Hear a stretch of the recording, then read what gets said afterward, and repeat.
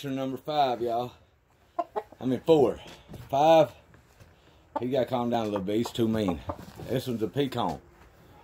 Butcher roundhead. He took after the roundhead side instead of butcher. We're gonna get him wore down a little bit. We ain't gonna let our hands off him too much. Because these pecan ones, the other one's pecan also, and they're just mean. They don't want to be my friend. But in order to win with these chickens, y'all,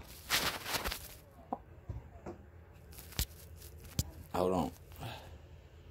In order to win showing these roosters, they had to be your friend.